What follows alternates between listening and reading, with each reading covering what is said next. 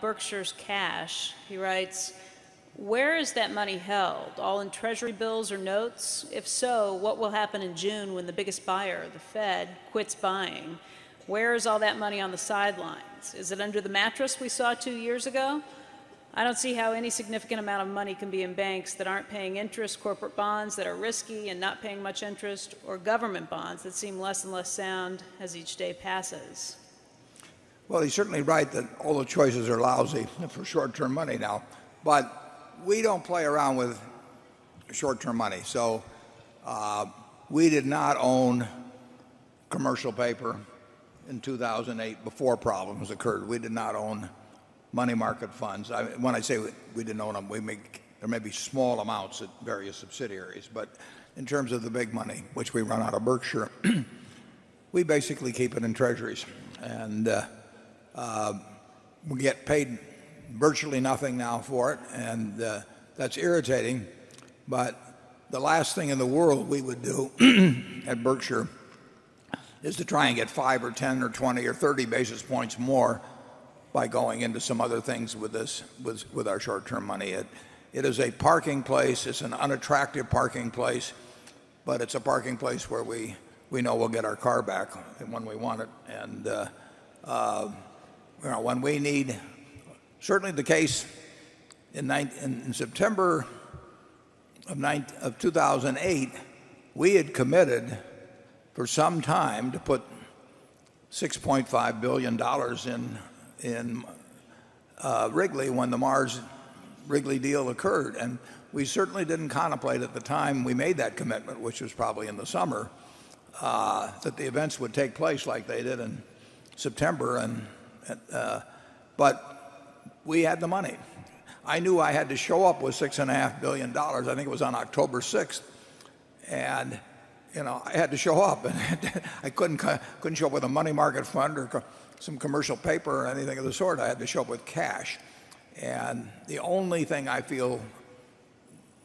the only thing I feel good about in terms of having large amounts of ready cash is treasury bills. And that's where we've got, if you look at our March 31st statement, I think you'll see 38 million, and overwhelmingly that will be in treasuries.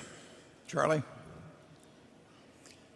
Well, of course, I've watched a lot of people struggle who thought it was their duty in life to get an extra 10 basis points on the short-term money. I think it's really stupid to try and maximize returns on short-term money if you're in an opportunistic game the way we are, where we want to suddenly deploy money. Some of those pipelines we bought, they came for sale on Saturday and we had to close on Monday or something. Yeah.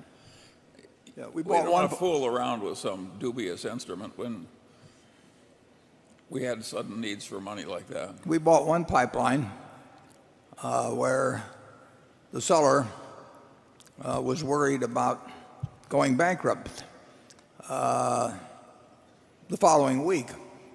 And there's a Hart-Scott-Rodino clearance required for the FTC, and they needed the money right away. And I wrote a letter, as I remember, to the FTC, and I said that we will do whatever you tell us to do later on. You can look at this all you want. We'll give you all the data you want. And if you tell us, to unwind the deal, whatever you tell us, we will do. But these guys need the money. And so we closed it earlier. And our ability to come up with cash when people need it and when the rest of the world is petrified for some reason has enabled several deals to get done. Now, we don't know whether that could happen tomorrow. I mean, if Ben Bernanke runs off to South America with Paris Hilton or something, I mean, who knows what'll happen, and we want to be able at that moment to have our check clear. So we figure we never know what tomorrow will bring, although it won't bring that. I want to leave that off the transcribed part of the report. But we when somebody comes to us and they say, we need a deal right now, we need a deal right now, we can do it. And they know we can do it.